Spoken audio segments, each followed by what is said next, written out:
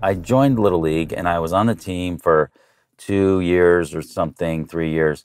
And then it was time to move to the majors. So I go to the majors and I played for half a year and they put me back into farm.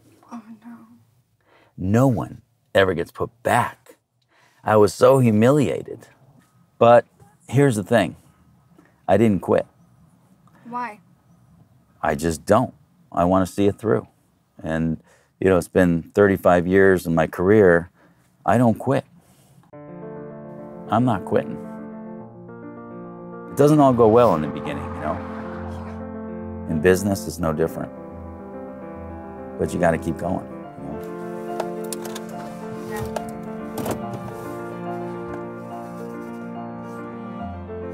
To describe him would be ready, fire, aim. We're not sighting in a target and sighting in the target and then firing. We're firing and then we're adjusting, and then we're firing and adjusting. Larry's really good at sharing his vision, or visions, okay, at this point. But I recall that first day, he says, you know, every guy out there that has a ladder on his truck, we can help him. You don't start out, you know, with 3 people working out of 3,000 square foot building and think, oh, we're going to be a multi-million-dollar company 25 years later with 300 employees, serving 300 specialty contractors in North America, in 100,000 homes a year, changing people's lives and their homes and all those things. You don't think about that. When you make progress and you have success and you learn and you adapt and you work hard, this is where you end up. Doesn't happen overnight. There's no overnight success here.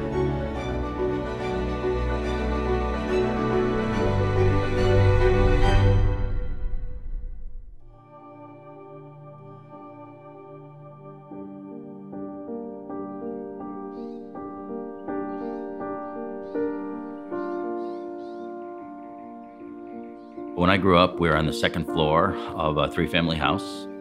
I had 2 brothers and a much younger sister, and my mom and my stepfather. And there were 2 bedrooms for all of us. So the dining room became the living room, and the living room became the bedroom for my parents. And there were 3 boys in one room and 1 bathroom and no shower. We had a roll rim tub, you know, with the feet on it. The coffee can was always there on the rim of the tub, leaning against the wall, and you'd scoop the water and, you know, rinse your hair, and, you know, we made it work. My mother worked multiple jobs and worked really hard to keep the family together in every way that she could. By her example, I learned the value, you know, of hard work, and you do what you got to do. You know, whatever your circumstances, you do what you got to do to make it work.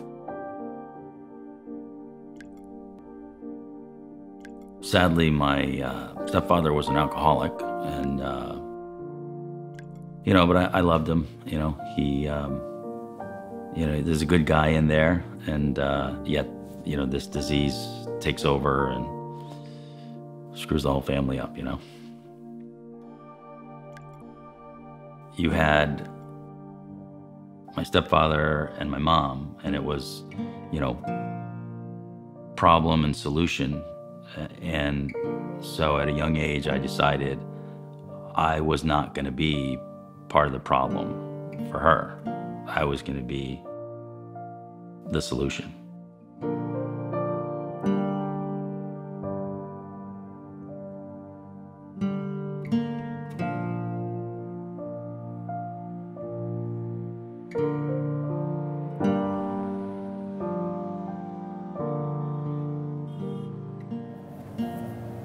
My mother would send me to get some groceries. And I remember going in there, and I got the things that I needed in my arms. And I hesitated before I went to the register until everyone else was gone. And when it was coast was clear, I'd go to the register really quick and hope she would hurry, you know, because I had food stamps. And I didn't want anybody to see me with the food stamps. So, you know, and that moment struck me, you know, that I don't want to live like that.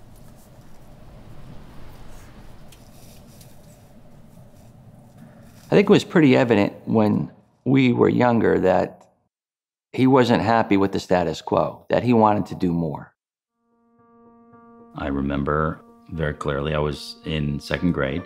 I got a comic book, and in the comic book, in the back, there was classifieds, and it said, you know, buy this box of burpee seeds and, you know, sell them and make a profit. So I sent away, I cut it out, you know, and sent away to wherever it was, Minneapolis or something. And a couple weeks later, there come this box of burpee seeds. So I went door to door, ringing doorbells or knocking on the door, and they would come to the door, and I would say, would you like to buy some seeds? And, you know, I did really well, right? So I made it around the block, and I was out of seeds, you know, so I had to send away for more. I learned that I don't have to wait on other people. You know, you can go out there and hustle and earn money for yourself. When I was 13, I bought a paper route from another paper boy, and I was delivering 140 papers a day.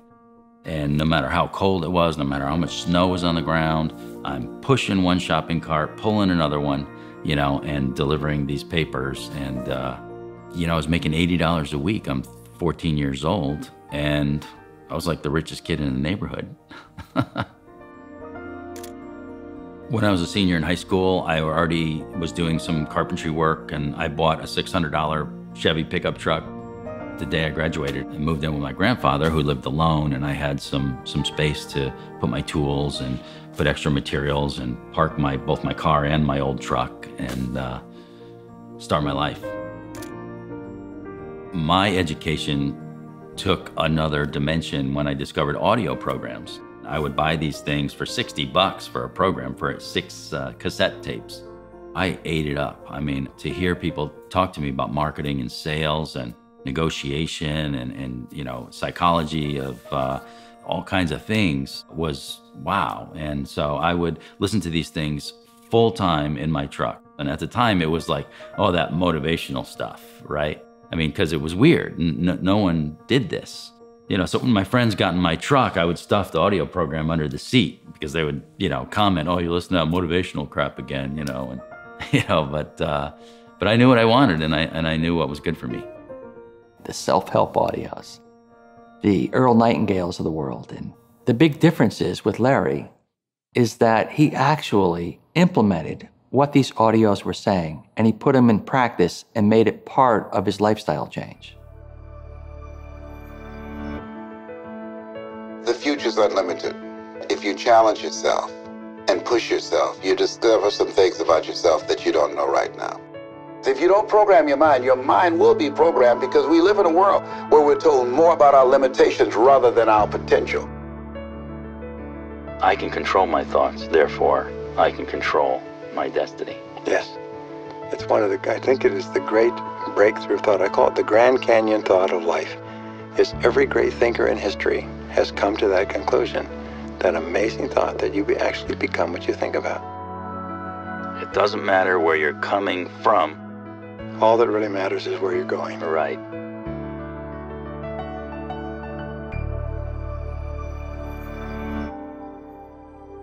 Carpentry, call Larry, no job too small. The guy calls and he says, well, can you build me a house? I said, well, you know, I'm 18 years old. If that's a problem for you, let me know right now. And there was like this long silence while the guy kind of weighed his options, because it was the building boom and the real carpenters were busy. So he gets down to me and he says, oh, okay, well, let's get together, you know. And I looked at the plans and I gave him a price, and he hired me. And I, with my younger brother who was 14 years old and my friend who was 17 years old, we built this house. And it was a big house, a complicated house. And in 6 weeks, we framed, roofed, and sided it and put the windows and doors in, put the deck on. And from then on, I had all the houses I want to build.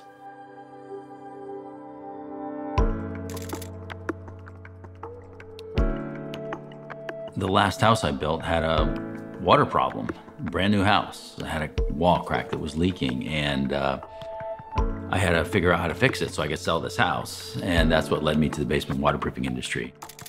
In 1990, I had developed a few products for basement waterproofing. So I was calling around the country to other basement waterproofing contractors, asking them, would they like to be a dealer for my products? It was me and Larry in a pickup truck. We packed a lot of product in the back of the bed of the truck. We would drive to a city or an area, and we would get a yellow page book from that area. And whoever had the biggest ad, we would just call them. Hey, we'd like to meet with you. We have some products. We'd love to show you what we have and what we can do to help you with your business. It was a roadshow.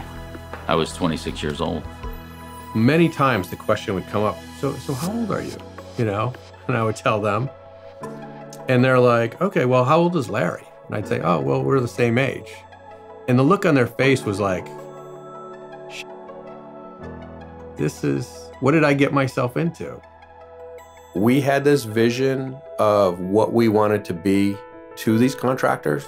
We wanted to help them build their business. We wanted to be in their business, if you will. You had to prove yourself to these guys. You had to prove that you had something, that you could do something, that you can give them information, knowledge, training, tools, products that would help their business. I remember some of those stops and some of those people that we met on that trip are dealers today. So it's an amazing trip. That house is where it all started. That was where I went to work for him first, in that house. Larry lived there. He was single. He had his bedroom, but we used the kitchen, the bathroom, the living room, and the spare bedroom as office space. And we'd get our leads and run appointments out of there. And that was the whole company. So we had the local business that was a contracting business that we were trying to run and help and grow. And on the national side, we were trying to grow a business from nothing. There were a few years where we had a product in development that we thought was going to change the world. Every time we would get close, there'd be a little setback. And we'd get close and there'd be a little setback. During the research process, there's several projects that we've had that never came to market because it just wasn't feasible to do it. But there's a solution for everything. We never throw anything out. We never throw any idea away. 63 different prototypes and over 8,000 hours of testing to come up with our result.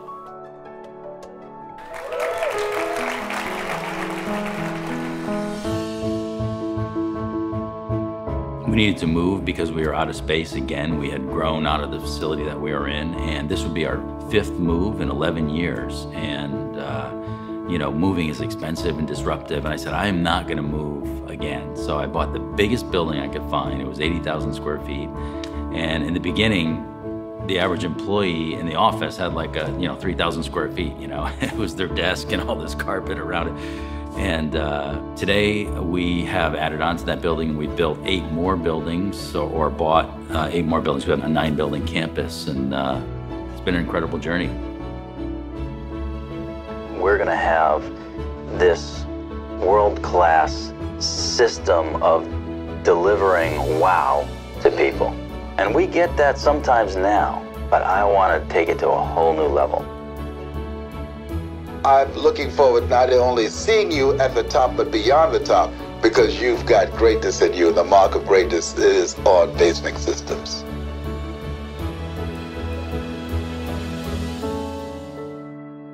The visible comes from the invisible. Something comes out of nothing. Remember back to the little house.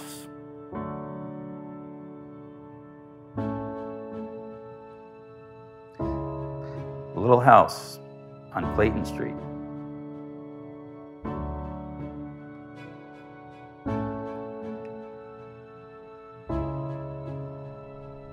I got this.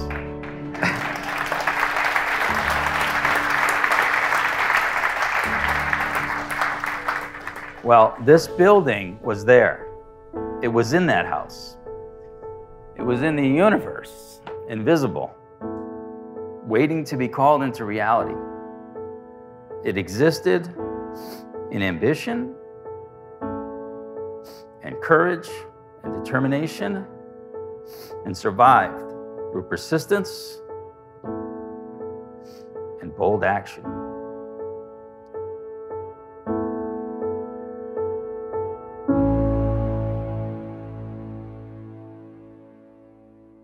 In 2014, that's 3.5 years ago, my house burned down to the ground. What else do you want to know? You know.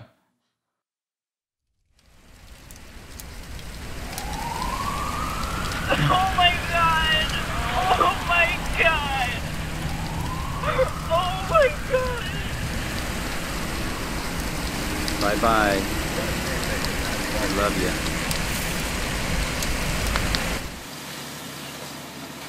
Well, that's what's left of the house. That was a big day. That was a moment. You're standing there and someone's watching their life just go up in front of you.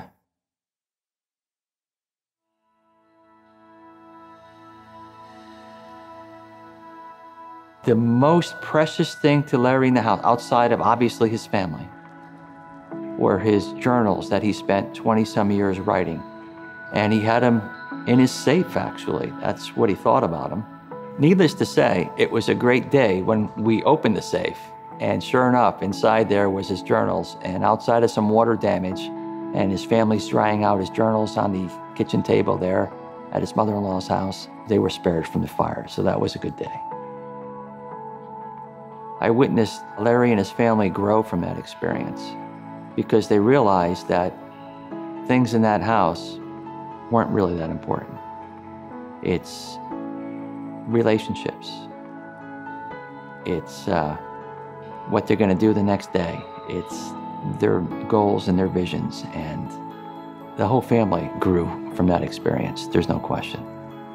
What I know is this: your wealth is in you, right? It's inside you. It's what you know. Everything you have on the outside of you is a manifestation of what's going on inside of you. So that's, where we need to focus. And, outside things will come and go. I mean, it's going to happen. Nobody's getting out alive, you can't take it with you, right? So it's like, what are you going to do while you're here? And is the world going to be a better place for you having been here?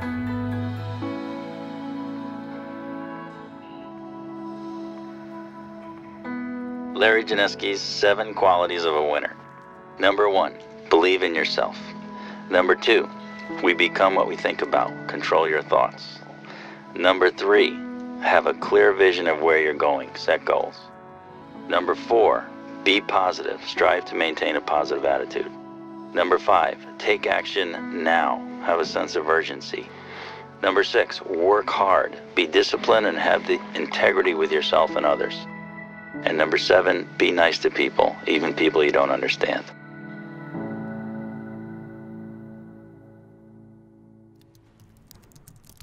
As a teacher and a trainer, I see people who limit themselves because they don't have high expectations and don't expect much out of themselves for their life, for their future. And that's one of the things I talk about. I think that's the major limiting factor for most people, whether they be in business or not, is their own thoughts about themselves. He understands people. It's not about what was, it's about what could be. It gives you a sense of confidence that he's with you 110%. He's a full-blown visionary. He wants to leave his mark on the world. He wants to leave the world a better place than what he found it. And he wants to make it as good for as many people as he possibly can. He's the kind of guy that builds everybody up around him. If you're in his company, you can't help but get better yourself. It is absolutely not about how smart you are. It's not about where you come from. It's not about your family or your college education. I didn't go to college, and I'm glad I didn't. I'm really glad I didn't. It's about your own self-image, and it's about your ability to focus your attention. There's so many opportunities in this world, and what you've got to do is focus in on one of them. And I decided I want to be a contractor, and I want to be the best contractor I can be. I want to share what I know. You know, there must be another reason why I've learned what I have. It can't be just for my own success and my company and my people. There's got to be a bigger reason. The school of entrepreneurship is to be able to have other people use that machine, use those proven concepts to be able to move their company forward. And people are latching onto it, and it's helping hundreds, if not thousands of people already. We're in this as a team, and Larry loves teams. The more teams, the better, because that means he's helping more people. We're not really in the basement waterproofing business. We're in sales and marketing business, and we're in business development and business education business, you know, because we're helping people get leads and make sales and give good customer service, how to train your people and how to manage your operation, how to create systems, how to create efficiency, how to create more productivity in your company. That's what we're good at. We're good at helping contracting businesses grow. That's what we do. I wouldn't say this is the destination, but still on the journey. There's still more to come. I couldn't have a bigger impact in the world doing anything else. This is what I need to be doing. And it happens to fit with what my talents are and what I want to do. And it's having fun.